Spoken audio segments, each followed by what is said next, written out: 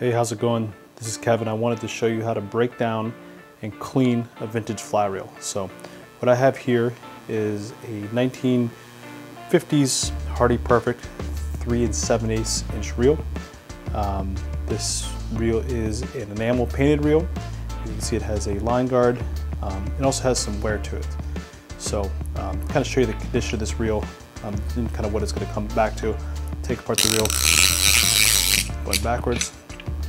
And you can see inside there's a good bit of rust. There's a lack of oil. Inside the spool there's some built up oxidation, there's some built up just gunk. But really, when you look in here, I mean, it's almost a little bit of rust and old grease and just all kinds of junk. Inside the chuck mechanism, you can see that it hasn't been oiled. It just needs a good cleaning. So start off breaking everything down to what you feel comfortable taking apart. So for me, I'm going to take out these paws. Some of these things can be pretty hard to get apart too, so just be careful. Err on the side of caution. If you don't feel comfortable taking something apart, leave it in there. So I'm going to kind of work on these springs, but don't feel, the worst thing you can do is go and break something here. So I'm going to give these springs a little work.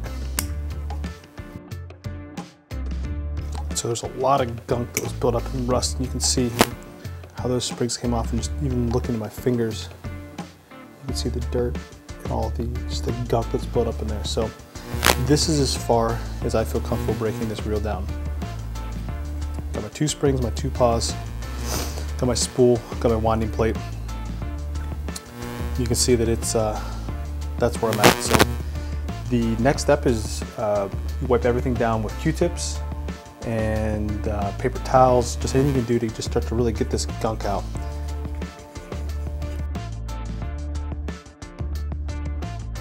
And wadded up paper towel, just kind of run everything around. So there's still a lot of dirt coming off in there too. You can just keep on going. This is an enamel reel, so you're not wearing off a painted leaded finish with some of the earlier reels. This one you can kind of get to scrubbing a little bit more. So with that, I'm going to move over to my spool. See, there's some gunk in here, and we're going to do some baths later on, so it's not as important to get everything off. You just want to try to get as much loose stuff off as you can just before you even put it into the water.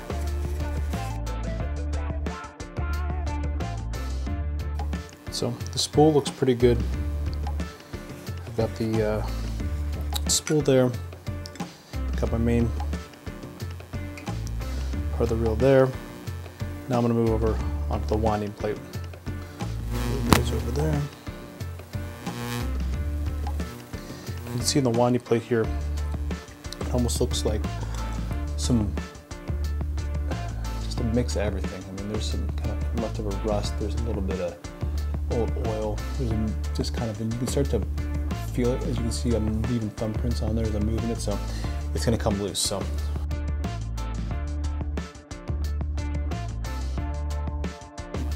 what I found, and kind of through internet research and through trial and error, warm water. You want to submerge this whole, all these pieces in warm water for 15 minutes at a time. You pull them out, you start scrubbing again. So the solution is warm water with vinegar. It's 1 part vinegar, 4 parts water is kind of the recommendation. I go a little less than that. I'm more, I'll take half of that, 4 parts, so kind of 1 part vinegar, 8 parts water, just to be careful. You're really just trying to break up this grease, give it something to adhere to, and then really start to kind of work on it again with all these paper towels and Q-tips. So go ahead and set up my container here, and I'll measure out some water and vinegar. And for the vinegar, it's just plain old white vinegar from the store. Drop everything in, all your pieces.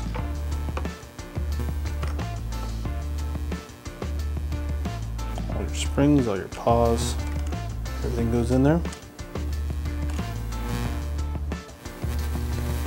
And you just let it sit. Okay, now it's been about 10 minutes, and we're gonna pull all the pieces here. You can see that some of this dirt is starting to break loose. You can see some bubbles starting to form.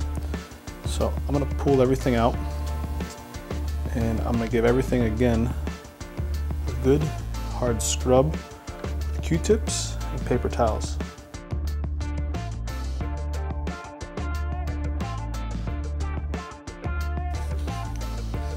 So you can see this is already starting to come looking pretty good. And with each one of these wheels, you got to treat them a little differently. I'm starting to see the paint's kind of coming loose in here a little bit with this oxidation, and I'm going to be a little bit more careful with this reel than I would with other ones. And I'm actually only going to leave it in there probably for another 10 minutes. And we'll come back in about 10 minutes. All right, so this reel's had its second bath here. Like I said, these reels, they're all individual, whatever, how much buildup there is on each one, which you have to do. So this one, I think I'm gonna probably be done with it. I don't need to spend much more time on it. And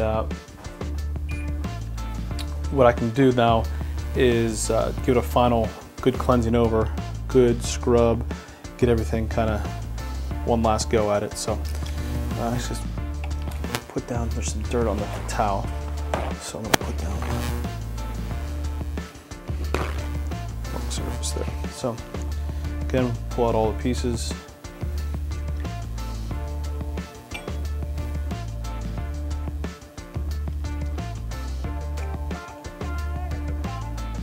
And move my water over to the side in case I need to dip a little bit as I'm cleaning.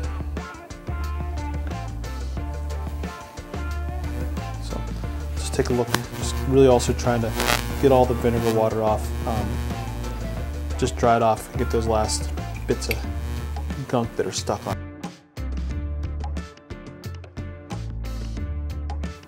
So you can really start to see just all that grime that was there in the brass really coming off. The part I was just working on right there. You see how it looks better than everything else. So it's just a matter of personal preference, how deep you want to go, how much time you want to spend. With anything, it's how much effort you want to put into cleaning these things and getting them absolutely spotless, or just making them serviceable and getting a little bit of, getting most of the dirt off there so they're really functioning correctly.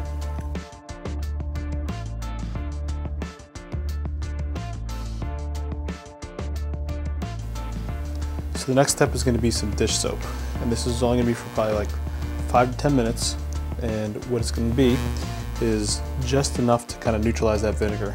Want to get all that stuff out of there, so we're going to take a little, when I say a little bit, I mean 1 drop. That's all I need.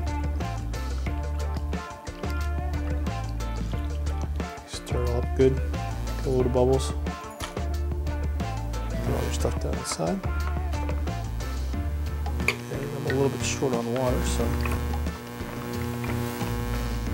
I noticed I used a different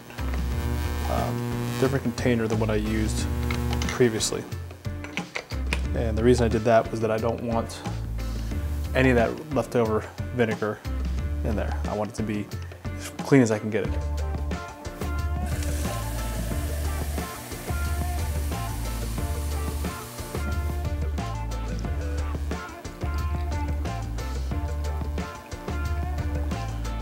So let this sit for a bit, and when it comes out of this dish soap, we're gonna give it a final rinse through some cold water, and then I'm gonna let it sit overnight. So I'll be back tomorrow, let it sit overnight, completely dry out, air dry, and we're back to kind of finish it off. All right, so we got our reel here. It's sat out all night, air dried, all the parts are dry on it now. It's time to reassemble. So I've got all my pieces. I got my springs, my paws, my 3 pieces here. I also have some Quantum hot sauce, the hot sauce oil, and the Hardy oil to lube this thing up and get it ready for use. So first thing is I'm going to put my springs back in, pretty much the same way that I took them all out. So I'm going to go and do that. So now it's time to put the paws in. So this is a right-hand retrieve reel. And so what that means is that on the reel mounted onto a rod, I use my right hand to retrieve. And this is where things can get a little tricky with people who flip paws, and over the years, a reel might be to you and it might not be to the right calibration. So for a correct right-handed reel retrieve, what you'll see is you've got your spring pushing down on there like this, and your paw orientation should be such that the open side is facing towards the back, like so. What that'll do is as the gear wheel here spins this way, it'll be hitting against the open side of the paw. Put it right there. So you hit against the open side, which is an easier open, and then if it goes the other way, that's more of a move and more pressure to put on there, so that's how you get a little bit of a retention in your drag. So right there is the correct orientation for a right-hand retrieve with the opening facing towards the rear of the reel. For this reel here, it's actually a double engaging spare. So this spare paw here could actually be engaged as well, or you can leave it unengaged. What I'm going to do is I'm actually going to engage it, so I want to make sure that it follows the same way that it goes there. So you can see in this orientation that getting the light there, that both sides that hit are going to be the open sides as this reel comes. It's going to hit here, hit the open, over there, hit the open. The reason I left them both engaging is that this is going to be a steelhead reel, and it gives it a little bit more pressure. I'm going to use this on a switch rod, and will give me a little bit more pressure on the outgoing to kind of work as a little bit of a drag. You can also use this tensioner, which functions up and down. As it goes down, it tightens up the pressure put on the spring. I leave that right about in the middle. So now we've got our internal part of the main part of the reel done here, and it's time to do a little bit of oil on it. I mentioned before that I've got the Quantum hot sauce. I've got the hot sauce oil. This usually comes in a 2-pack. I think it's $10, $15. This came under recommendation from a lot of forums. You'll see a lot of people have like red grease wrapped around the reel. Over the years, I've tended to go away from this, and I use the actual Hardy reel oil lubricant. Let's see if it'll come into focus there for you. But this is the oil that Hardy sells. They give out trade shows and things like that. Much more inclined to use this for 2 reasons. One, just show you kind of how the hot sauce comes on. Hot sauce comes on as a very thick, almost paste. So you can see here that that's really this kind of gunky, thick stuff. And I think it's almost too thick, to be honest with you. It'll hold any dirt. If your reel happens to take a dunk, it'll automatically suck in any sediment that's in the water, and it holds and really traps dirt. I prefer the oil. So what I'll do here with the oil is I'll put 2 drops into the ball bearing race. Actually, we'll do 4 because this one's pretty dry. So put them at the 4 corners. Just kind of give a little bit of spin. And those are all lubed up pretty good. And now here, any place that there's movement is where I like to put some grease. So behind the paw there, on the spindle, behind the paw there, on the spindle, on the tension adjuster there, put it on the top and at the bottom. And then I also like to put a drip inside the spindle right there. I'll flip it over, and I'll do 2 here as well. I'll do 1 on the inside right there. I'll do 1 on the inside right there. So that takes care of where I put my oil on the inside of the main part of the reel. When you go to the face plate, I'll do the same thing here at the spindle at the base, because this is what touches the ball bearing race. I'll put 1 drop right there, and I put 1 drop right at the top of the threads there. Just gonna put that in, drop that down. You can see it seats in, and that oil got in everywhere pretty good. Here on the spool, I'll do 1 quick drop on the inside. I might be over oiling. I'd rather oil too much than not enough. It comes off, it's fine. I'll drop my spool in there, put my face plate in, and reattach. Get a nice strong check as on the incoming, on the outgoing, more tension. So I've got all that oil nice and moved through. You can actually do then, you can break it down. Look back inside, you'll see that there's no real tough spots of oil anymore. You can move that tension adjuster up and down 1 time, and just through the range just to get some oil on that. The ball bearings up there nice and oiled up. Everything seems to be good to go.